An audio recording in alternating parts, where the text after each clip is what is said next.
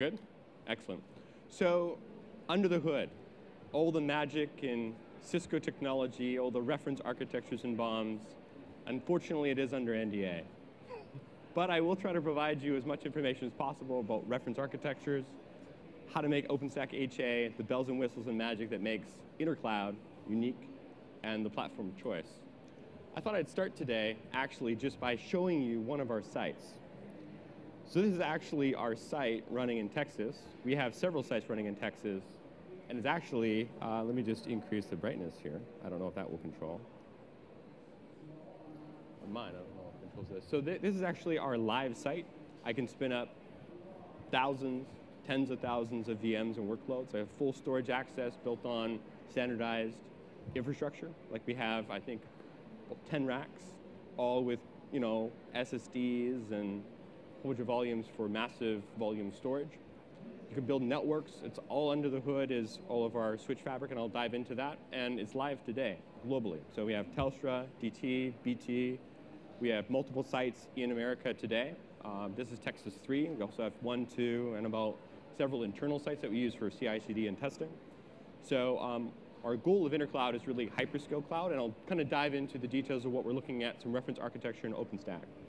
So what we're really looking at is, I have some kind of salesy type lingo here, but really it's the, I use the under the hood and the vehicle analogy to really be, it's the embodiment and it's the platform for delivering your solutions globally.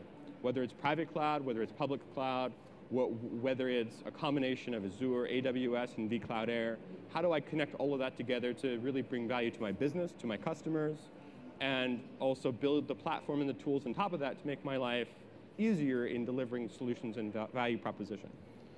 So what we're really looking at is, some abstraction words. I won't dive into the details specifically, but really we want to abstract complexity. We want to provide extensibility and productivity for mobility, CMX. You guys have seen Cisco Spark. Cisco Spark is running on our cloud, right? And delivering those, applications, SaaS, PaaS, IaaS applications to deliver value of next leading edge solutions.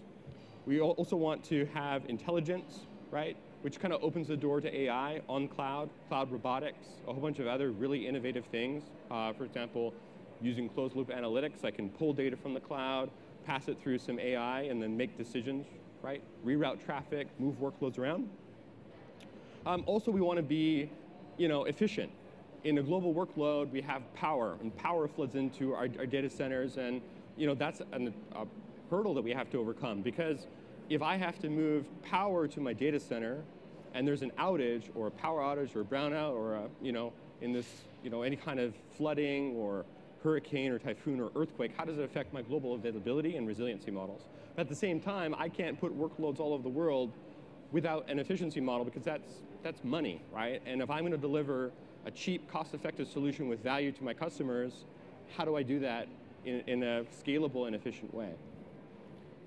So there's some ideas that I'm going to breeze over, but really it's the idea that we want to know how your data flows across the cloud, across multiple cloud environments. We want it to be a platform of security, efficiency, and scalability for these technologies. We want it to be easy to consume so that you can go in and you can build your apps and be the platform of choice for app developers, whether it be Python, containers, Kubernetes, Mesos, all these. And we also want you to leverage hyperscale. Like, how do I was speaking with a gentleman last night, and they're doing rendering, massive rendering for, all of their movies. Digital rendering for various animated movies, for example. And the idea is, as the complexity of my rendering and technology increases, how do I build a technology on top of a platform that can scale as complexity increases, right? I can do one cloud, I can get lock-in, I can say, I'm going to do rendering for 50,000 VMs. Well, that's great today, but 3 years from now, it's not going to be okay. It's going to be, X to the power of 3. How do you build a technology and choose a cloud platform that can scale to that so you're not locked in by geography or technology or APIs? So what we really want to look at, control and abstraction. What are the ways that I can interact with cloud that helps me drive data and control my cloud to get what I want out of it? The idea is simply we have portals of consumption. We have portals for marketplace, which we have a demo over there. We have portals for applications and services. We have portals for NFV and some of our advanced network functions and services. You have marketplaces for consuming applications, federated marketplaces, AWS has a marketplace, vCloud has a marketplace. How do we consume our applications and services? We want open APIs. I want to be able to move my application to any cloud vendor in the world, whether it be Hyper-V, vCloud Air, ESXi, or OpenStack, or a few others. But how do I do that, right? And when we talk about hyperscale and these massive workloads in computation, or IoT, IoE, Internet of Everything, where I'm pulling data from sensor networks in the ocean, or from blinds, or from thermostats, we're aggregating all the data, trying to do something interesting. We don't want to say, oh, I hit a barrier, I can't go any further. And now I have to re-engineer, re-architect, re-choose, rethink, readjust my business model to try to adjust to this barrier that I've reached. It's elastic globally, and you want to have the scale, openness of your API so you can build your intelligent applications. Then, of course, you have these services and agents. They're VMs, there's applications, there's services running under the cloud, in the cloud robotics, intelligence, AI, that are doing abstract complexity for you. For example, I have a load balancer. I want that load balancer to auto-scale for me without me having to worry about it. All of a sudden I get a massive influx of data into my e-commerce application. Say I'm running eBay, or a comparable application that I run, Airbnb. And based on a time of day, or based on some event that happens in the world that could be unpredictable, say Airbnb just releases this really awesome Super Bowl commercial, and now, I guess it's a fold 300%. How do I deal with that? Is it something I have to worry about, or is it something the cloud can provide for me? And with these agents and services running under and in Intercloud, it provides that abstraction and complexity for you. Right? So what we also have is, here's some examples of portals. This portal is actually from Telstra. Our Telstra data center, they have their own branded portal for our cloud. They can access all regions within Intercloud. This is our older US Texas portal that can access similarly. And the idea is that we're going to build these ways that are standardized to interact with services and compute and technology that make it easier to consume for those who want those kinds of ways of interacting. Other ways that we can use APIs. As the session before, you can use APIs for interacting with the core surfaces. OpenStack, open APIs across the board. What we want to do is use OpenStack as a platform to allow you to build portable applications. Wrap OpenStack on top of AWS or VMware. Make that the open standard APIs.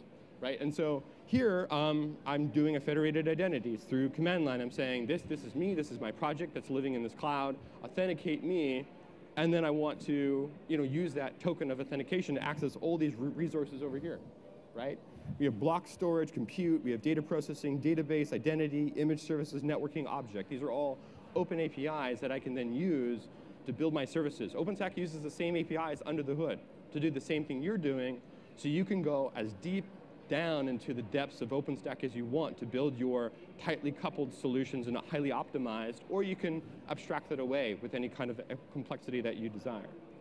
So what we're really looking at is, now that I have these ways of interacting, how do I know what's happening? What's my operational model? How do I deal with changing events, right? So we have logging, utilization, time metrics, big data, anomaly detection, right? I'm building my applications, but I want to monitor my applications. I want to monitor my infrastructure. I want to know that the resources being provided to me are the resources that I need, I want, and I ask for.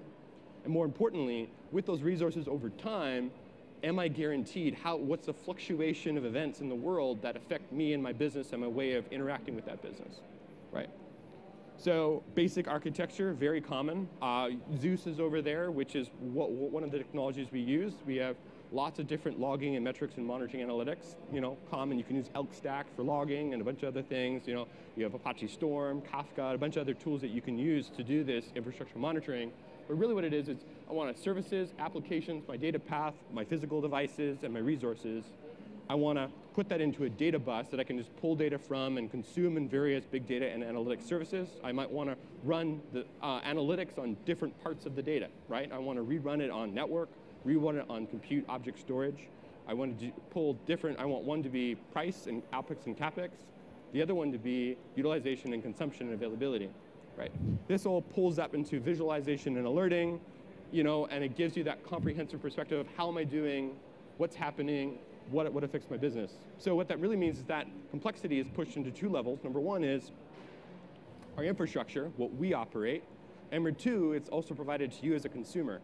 So you can say, I'm going to build my applications, I know how my infrastructure is doing, and I know how my services are doing, right? That gives you intelligence to do some very cool cloud robotics type things, right? And what you get is a single pane of glass. You get your projects and tenants, you get your VMs and virtual resources, could be your containers, and you also get your dashboard to understand what's happening, and you get your alerting and triggers and stuff like that.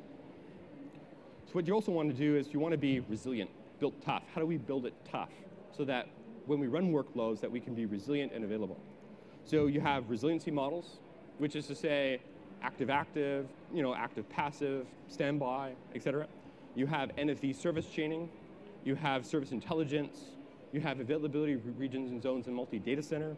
GSLB, global service load balancing using DNS services to say, I have a maintenance window, but I want to clone my services, and I want to redirect traffic across a new data center to make sure that my services are available, right?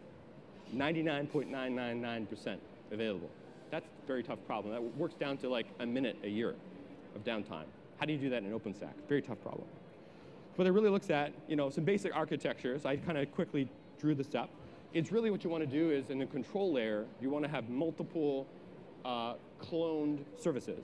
OpenStack is relatively stateless. You have some back-end stateful services like your database and your message queue. And you can actually make those very resilient by using hardware and data replication and things like that. But what you want to do on your services, you want to have HA proxy or some other load balancer to load balance your core services. Inside of OpenStack, I haven't drawn here, you have internal load balancing. And then your compute could use like cells in OpenStack or other kinds of services to do clustering and things like that to make your OpenStack resilient. Right? Under the hood, you have UCS. I'm not going to go into detail, but we have UCS, C series, B series, to get your different, data density and your compute workloads, et cetera. You can use your basic ASR series, Nexus 9K, ACA Fabric to get your basic networking footprint. What you really want is, networking topologies that make sense for cloud, such as a clause topology. Why clause? Clause was and wasn't, and now it is, again. And what that means is clause topology give you kind of this huge pipes, non-blocking, multipath, high resiliency model for east-west traffic. If I'm going to do any kind of data workload that needs a lot of analytics or east-west traffic, right, I want to not go all the way up to, my routers or infrastructure to do north-south. I want to go east-west, high availability, low latency, high computation, but still have the path egress out where these lines are going for egress traffic multi-data center with fiber optic backbones and things like that.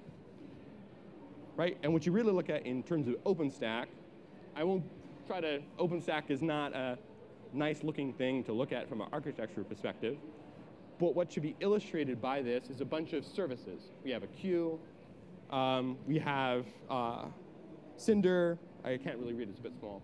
Cinder, we have our block and object storage, we have a message bus here, we have our hypervisors, right? We have our scheduler, we have our Keystone identity service. They all communicate through the same APIs that are exposed to you northbound, right?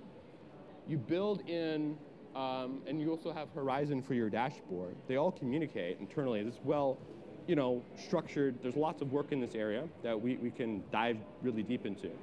The important thing to note that they're components and pieces. They're interchangeable and interoperable. They have different versions of APIs that can be integrated. You can run an older version of Keystone with a newer version of Neutron to leverage a unique capability or bug fix. So if a particular newer version of Neutron has a bug fix in it, I might have to go back to an older version of Neutron unless I work upstream to push that inside. So there's lots of complexity with artifact versioning, what OpenStack goes where, what APIs are interoperable, what service do I build that satisfies my use cases and resiliency models, right? So if any of you are not too familiar with OpenStack, I'll be happy to provide you more detail later. Come up and I can do a deep dive. I have a VM running that can, you can use all your APIs to interact. I can show you how that works. So now Intercloud, right? We have this OpenStack model, This is a data center running clause topology, UCS, Nexus 9K, all this magic under the hood, source fire, security appliances, security policies, et cetera, anti-spoofing rules. Now, what do I do with it, right? That's a data center. That's my one region or availability zone. Now I want multi-zone, multi-availability region.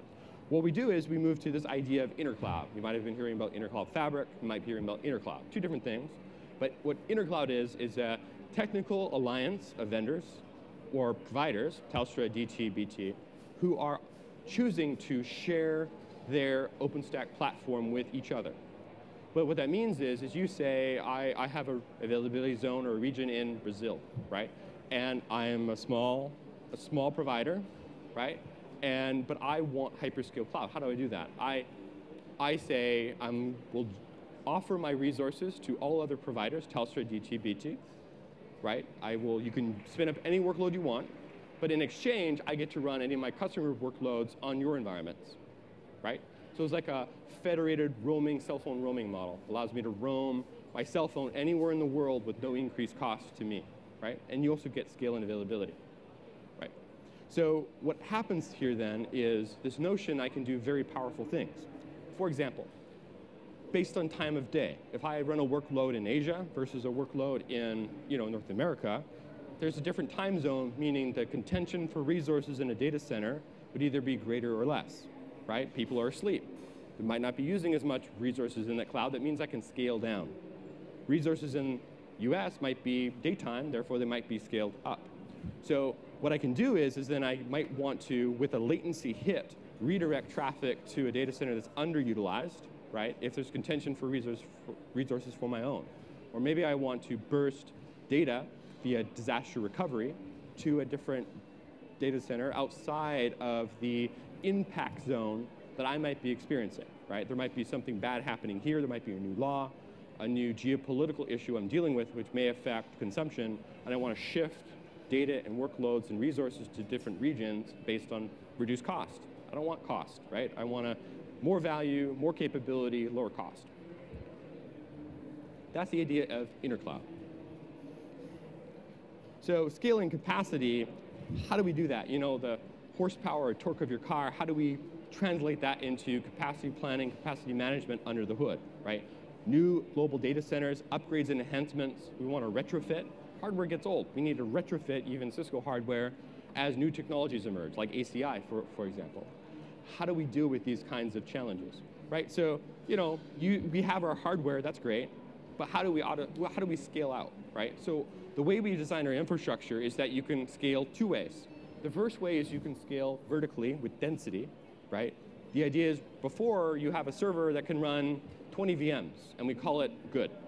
Now you want to run 100 VMs, right? For every increased density of a VM per blade or server, that is that much more contention for the fiber optic backbone of your server, right? It's more heat, it's more power. How do you plan for that? So you can scale vertically. Our work is I can add more servers, I can retrofit the servers with new kinds of versions to increase density of VMs. I can increase influx power and AC to adjust to that dynamically. At the same time, I want to be able to, as I scale up my cloud, I want to scale up my cloud horizontally, right? OpenStack consists of controllers and compute. Compute's what's interesting. That's where I run my workloads. So control doesn't really have to scale. That's contention for bandwidth on your management network, right? And you're not going to saturate that link because it could be 10G, right? That's massive for how many OpenStack messages are required to orchestrate a workload. But what you do want to do is you want to scale out the number of compute capacity you have in a data center. You don't want to have to do another greenfield, build another data center. You just want to increase the number of racks across that, okay? So vertical, horizontal, right? And under the hood, you also want to leverage new technologies like ACI. Now that you have scale out, how does your network increase capacity? Do I have to re-rack and stack switches? Do I have to add new cables to increase the pipes? Well, you can use QoS, you can use policy management, you can use more intelligent network design using something like ACI to redirect traffic across switches instead of saturating your TORs, right? Or east-west traffic local instead of going all the way to the TOR or beyond the TOR, right? Your core network. So there's ways that you can optimize that with more intelligent networking and policy. Then that's within a data center. Now what you want to do is increase capacity globally, build new data centers. So we have racks, data centers, network fabric, and now multi-data center, right? And now you can increase capacity in a region by building new data centers. We just built a brand new one, US Texas 3 I just showed you at the beginning. You'd also increase capacity globally. And then what you want to do is you want to stitch these all together through high bandwidth fiber optics so the latency is minimal, because now I can almost treat another data center globally as my own capacity. It's almost negligible for the latency and the capacity increase I get. So I can talk a little bit about security. Security is a contentious thing. The reason why it's a contentious thing is because, well, cyber attacks happen. I would admit to you that we're not immune. It happens to us all the time. But we have the tools and technologies to mitigate it. IPS, IDS, deep packet inspection, DDoS mitigation, load balancing, web application firewalls. These are the technologies living under the hood within the fabrics and technologies we're using with policy to mitigate any kind of cyber attack, both to our tenant VMs, to our infrastructure, and core services, right? But if I were to tell you, I would be exposing attack vectors, which I can't do. Under NDA, sure, I can put an NDA up and you can sign it, but that wouldn't work. So what we have here is, I'm going to talk a little bit about ways you can harden OpenStack. One is KVM and emulation. There's lots of works and tweaks you can do with configuration, with KVM deployment, to harden the kinds of attacks you can do on VMs. For example, on VMs, you can do something called VM thrashing, which is the idea that on a VM, I can spin up a CPU cycle to 100% utilization, and what happens is the VM crashes and thrashes the hypervisor. And what that does is, for a snippet, a small point in time, I can actually see what another tenant VM is actually running on the hypervisor virtual CPU and the physical CPU.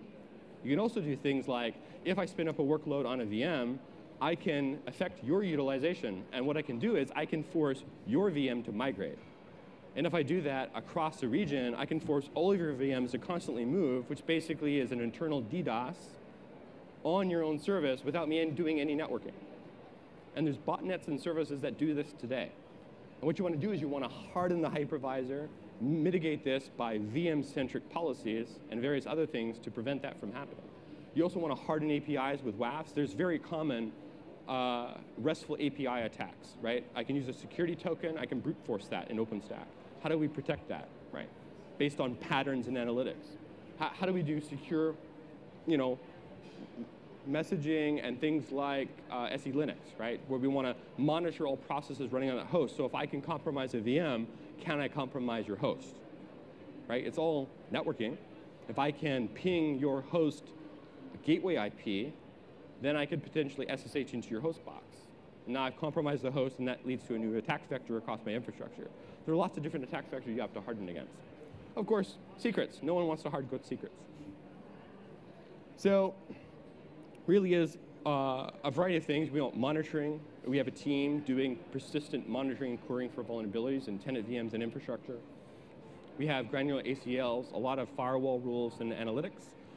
We have network isolation models to say, if you have a project on OpenStack, I do not want your project to ever be able to be routed in the same VRF as another tenant, or various other models, right? And across multi-data center, that's challenging, because how do you burst that out globally across the fiber, right? Use IPsec tunnels, VPN, what's your mechanism of isolation? VLANs, VXLAN, extended VXLAN. I mean, that's where ACI comes into play to give you that multi-tenancy and isolation. So I'll kind of skip this. We're working in IEEE, IETF. We want things to be standardized and open.